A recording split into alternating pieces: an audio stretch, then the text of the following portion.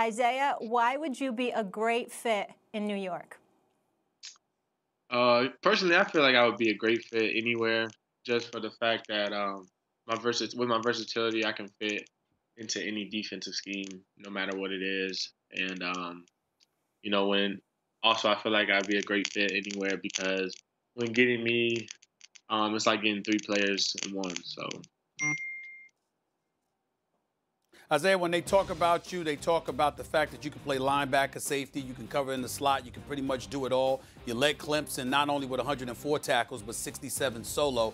My question to you would be, where do you think the best usage of Isaiah Simmons is?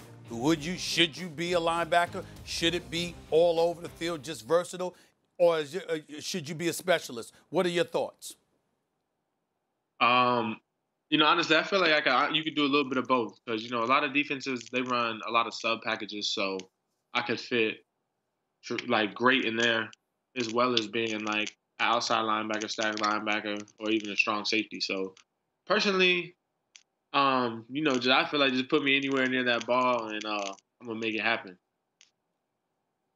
The evaluations of you range from he's actually the best player in the draft overall to there was one executive who recently said you were overrated because while you're very versatile, if you don't have a creative coach, then you'll be stuck in a system that won't work for you. You won't be able to dominate in any one at middle linebacker or at safety or something like that.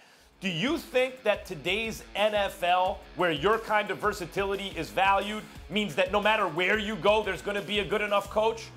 Or are there some coaches you watch where you go, boy, I'd really like to play for that guy?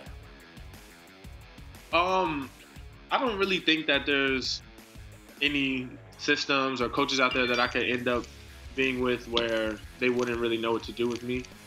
Like I said, I just feel like with my versatility that wherever I ended up or whoever I ended up with, that everything would be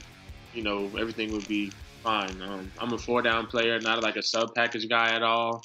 So I feel like that doesn't really matter about the scheme or the coach. You had 11 Isaiah, I mentioned this earlier. In your collegiate. Go ahead, Stephen A. Sorry, Molly.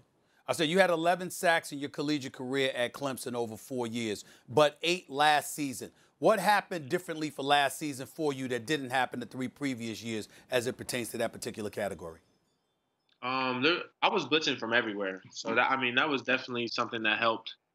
In the scheme of our defense last year was a little different than it was previous years, which allowed me to be around the quarterback more, around the ball more, which allowed me to get to him. So another thing that was way different was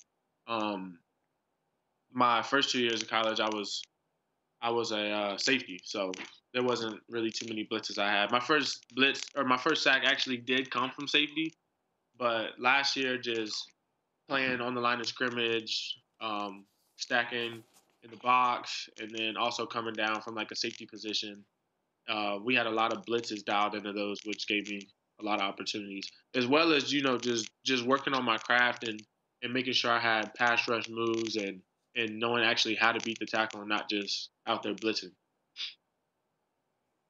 Isaiah, I need you to flex on people for a moment. I said that you're the top linebacker on all draft boards, but these Ohio State guys, Jeff Okudah, Chase Young, in terms of defensive players, a lot of people have them being drafted ahead of you. Why should you be the first defensive player taken?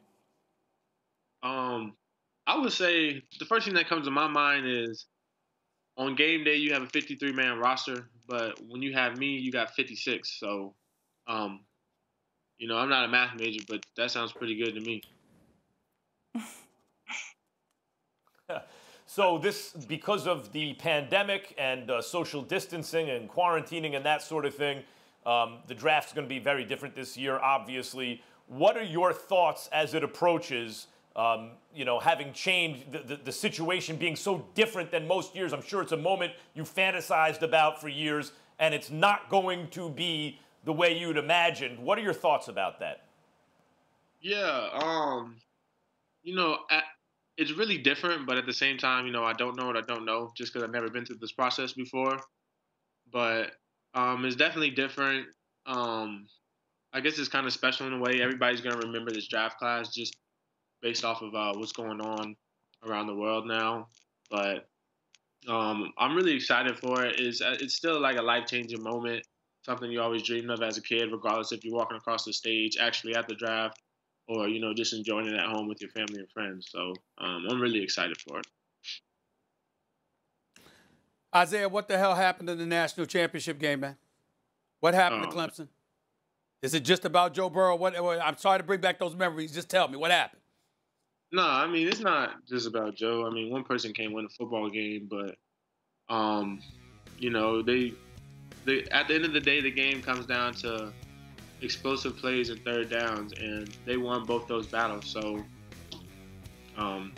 slowly just started to fall their way after they started winning more third downs and gaining more explosive plays than we did. So. Thanks for watching ESPN on YouTube. For live streaming sports and premium content, subscribe to ESPN+.